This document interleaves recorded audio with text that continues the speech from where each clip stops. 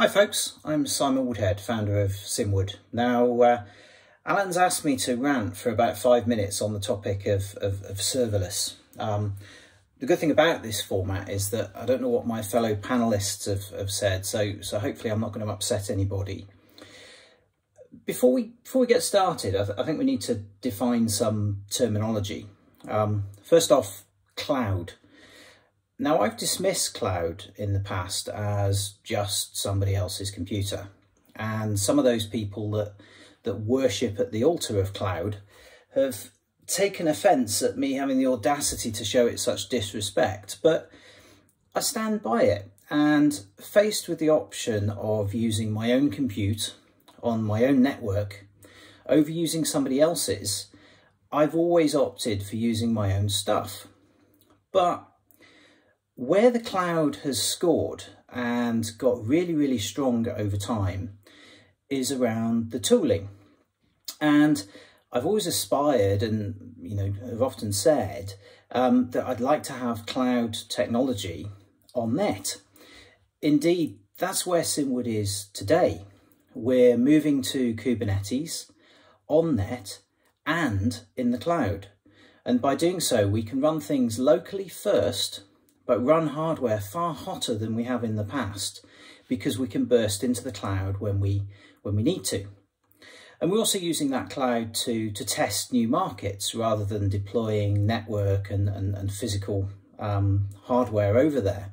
And that kind of hybrid approach makes absolute sense to me, although I'm pretty sure the cloud extremists will describe me as a fair weather cloudist. Now, even with some of the great packaging that exists in the cloud, we're still constrained by the provisioned dimensions of any virtual machine, and they need to be always on. So take Amazon's relational database service, RDS, as an example. It sounds cool, but all it's really doing is spinning up pre-configured virtual machines of a size that you define. Turn it off and it doesn't work. Don't dimension it big enough for your biggest query, and unsurprisingly, it won't be big enough to process it performantly. And these problems are little different to building an on-net cluster.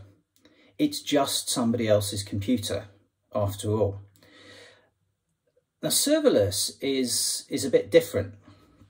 Some might say that serverless is cloud where you don't control the server. And that's partly true, but I don't think it's strong enough. At least it's as true as saying that Uber is a carless technology. Now, if cloud is Uber, then frankly, serverless is teleportation. Not only do you not need to control the server, you don't really know or care how the service works. The distance it can take you in the teleportation example is effectively unlimited, and it's there waiting for you at zero cost until you need it, unlike the cloud analogy where it's sitting there waiting for you to use but costing money to do so. So take the database example from before, and to give you a real world anecdote. I've had certain queries in the history of Simwood that I've wanted to run, and I've found that as we've got bigger and time has gone on, we've had more in the way of computing resource on net. So you might think those queries were easier, but of course the business has got bigger as well, so there's far more data to crunch to do them. And just one example of those, one of those queries, I most recently had it running on net for approximately 2 weeks.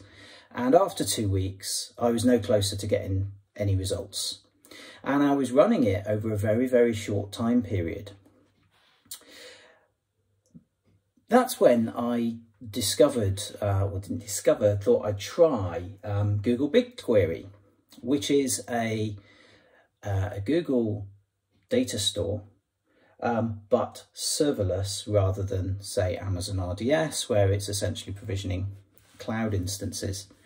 And I thought I'd put this thing to the test. So this query that had ran for 2 weeks, querying a very short period of time, I think it might have been 24 hours or 4 to 48 hours, I decided to do against every CDR ever, just to test how this thing would perform.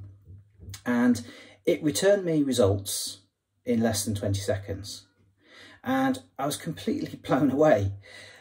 And it does that because it's provided as a service, and I don't really need to know or care what goes on behind the scenes. They charge me for the time the query is running, or more particularly for the RAM that the query uses. But if that query needs 100,000 CPUs for 20 seconds to process, the service will provision 100,000 CPUs behind the scenes. And contrast that with having 100,000 CPUs on net, or 100,000 CPUs provisioned in VMs sitting in the cloud waiting to be used. And serverless wins hands down. I think I would describe it as the promise of cloud that we've been made for so many years delivered.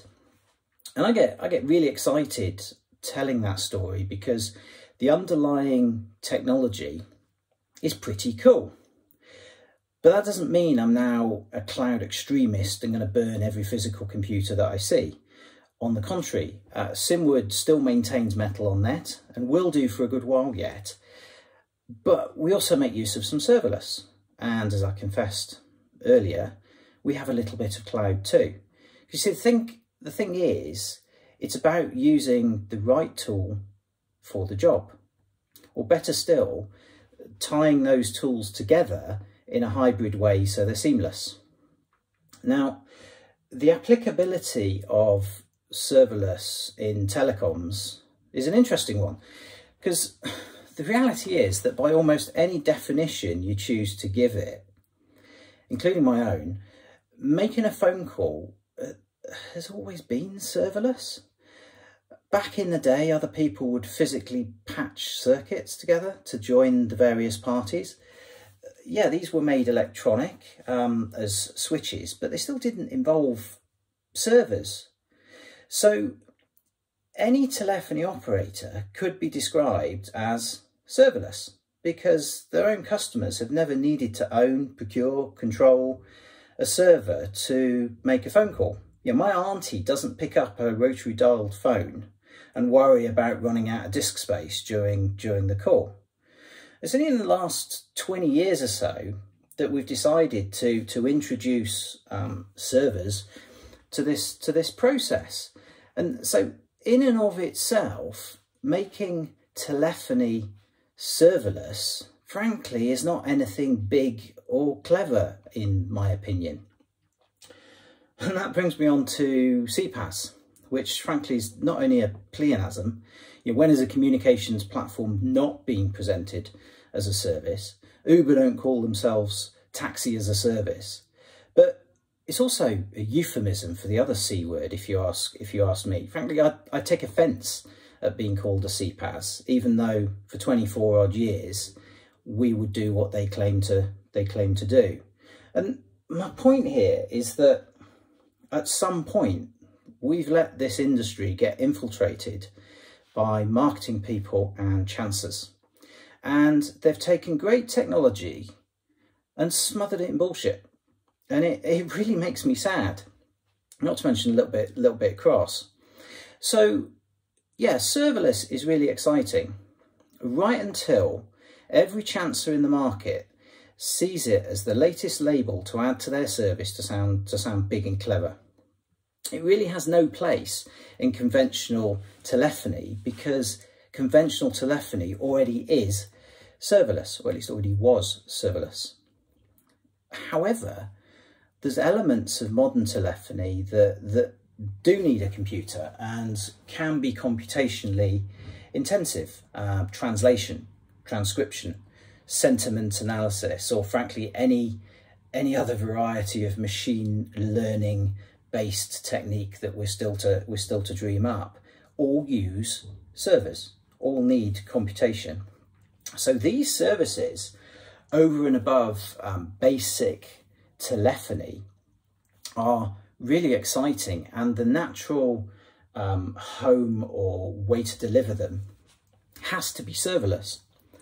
And I really look forward to seeing those services develop. That's all I've got to say, except say that I am available for rants on pretty much any topic you'd care to mention. Just get in touch. Thank you.